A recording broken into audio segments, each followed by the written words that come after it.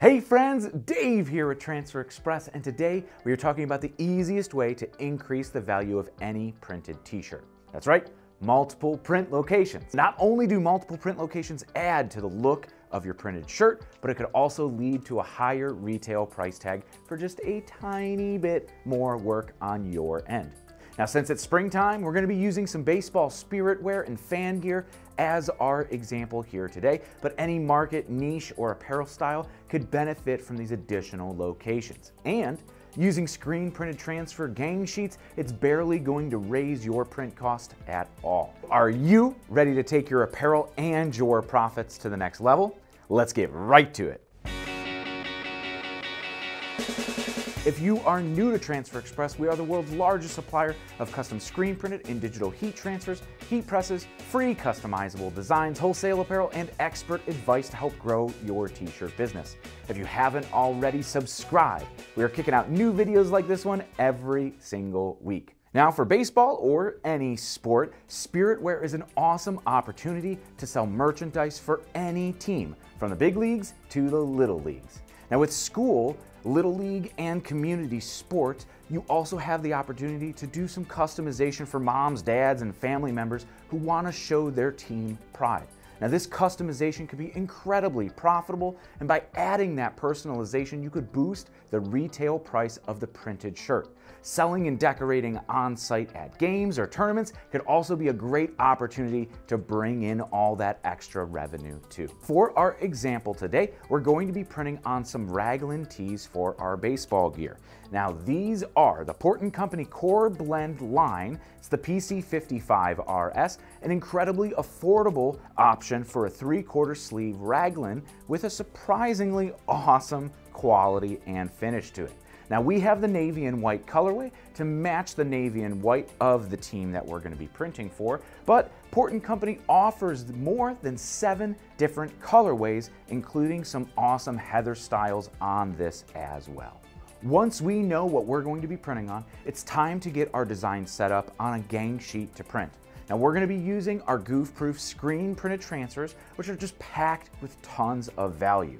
Not only are they real deal screen printed plastisol inks that wash, wear, and feel like a real screen printed shirt, but they are ordered by the sheet. So whatever you could fit on the sheet ships for the same price. And with our new jumbo size, you could pack even more profit power onto them. Let's head on over to transferexpress.com and we will get started.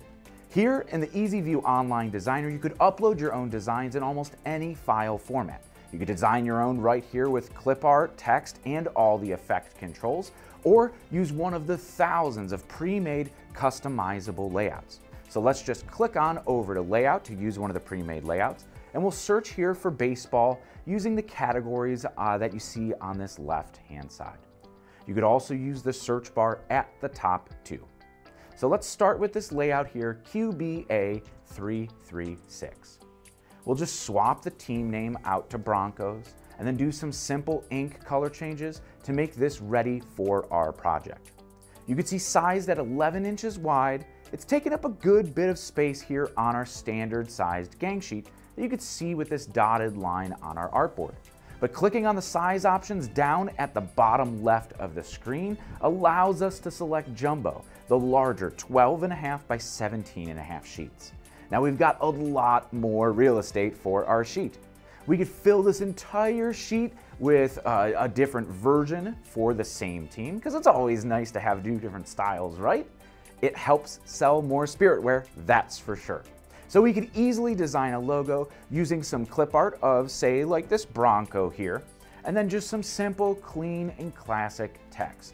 We throw this little palm tree underneath and put the league information in red. Now, to make this easy, EasyView Online Designer will actually show you the ink colors that you have in use at the bottom of the ink selection panel, so you don't have to scroll or guess to find the colors that you already have on the sheet. Now that we've got 2 full fronts on our sheet, let's add some back prints and some jersey style branded tags for that lower left front placement. Now, we could use layout QBA339 and customize it for our baseball tournament here. recoloring and swapping some of the clip art and text out, and then we could use shirt tag layout QTG13 as the starting point for our apparel company, where we'll swap in their information and some logos for them. Using text and clip art, we are just ready to roll. Now we can easily duplicate out items to this sheet, and bam! Now we have two full shirts with a front and back print, as well as that athletic style branded print. Now this is what we are talking about, adding value. A gang sheet here is all set up with all of our artwork grouped all on one page. With just a few clicks, we can set our quantity, review our details, and check out. Now before we check out, it's worth a note that at 24 quantity, and with this 2-color Goof Proof screen print, we're just over $6 per sheet, bringing the total cost of printing for each one of these shirts to just $3.20. Or when you divide it by those print locations, it's just over $1 per print. Talk about profits. Now, once our transfers arrive, we are ready to get printing. All we have to do is cut the items out from our gang sheets and organize them for each shirt. Now, printing them is just as easy, if not easier, than designing and setting up your gang sheets. So let's pop on back to our heat press and print some shirts. Now that we're back here at our Hotronix 16x20 auto open clamshell press, we'll make sure that we're all set up to print our Goof Proof screen printed transfers.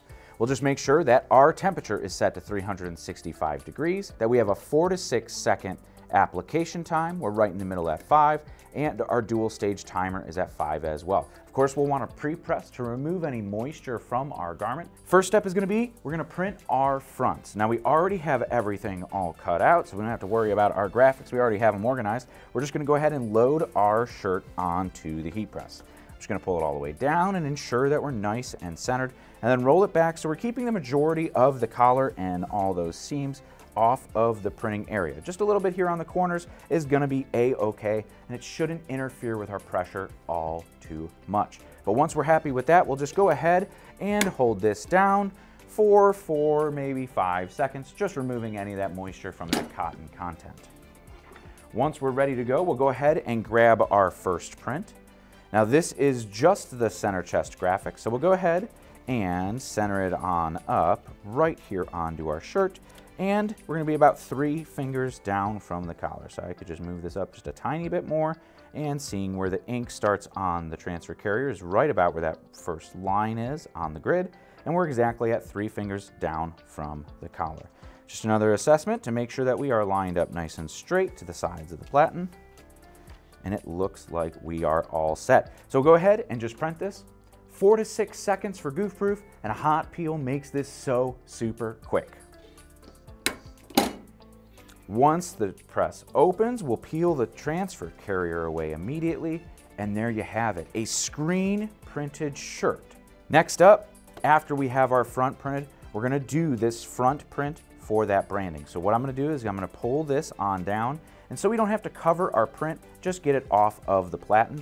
And I'm actually gonna rotate this down until we get to this crease where the seam is right underneath the armpit, and I want to align this transfer right close to that side. So I'm just going to go ahead and line this down, kind of see it up in there, and about a 1/4 inch to a 1/2 inch away from this bottom seam here. Now this bottom seam is very flat on this garment. I'm not worried about it affecting pressure at all, even though we are printing close up to it. So we'll go ahead and just print this one right here.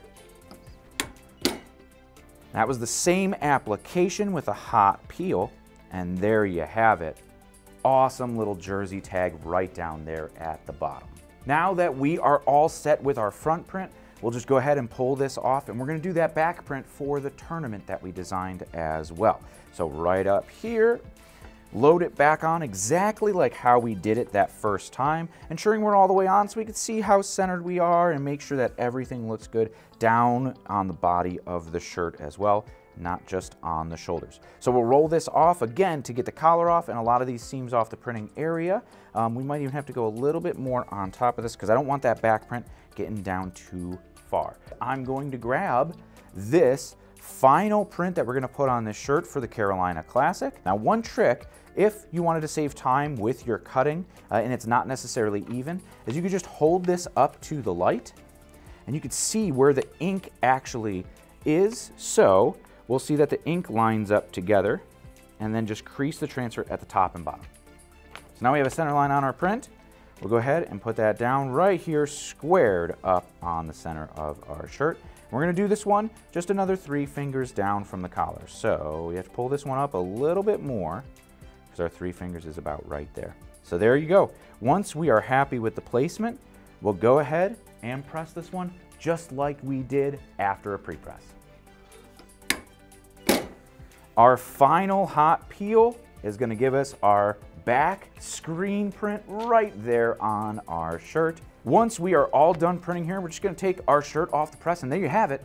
A beautiful screen print on the back, and over on the front side, we've got that center chest print as well, and even that bottom jersey hit here on the raglan, making this look super pro and retail ready. But when we talk about retail ready, there's one more step that we should add onto it, and that, of course, is putting a hang tag on our shirt. And we have both versions here that we printed on our gang sheet, both with those lower left placements and the center chest. But this is the final step to making this a retail ready shirt. We have our hang tag right here, matching that logo on the bottom of the shirt.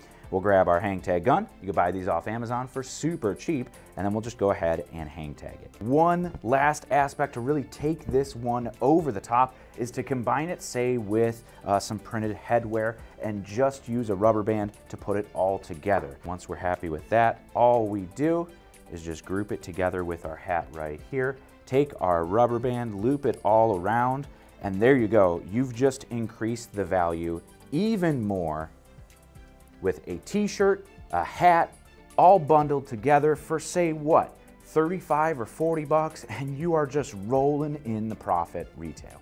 Are you printing merch, fan gear, or spirit wear for any teams this year?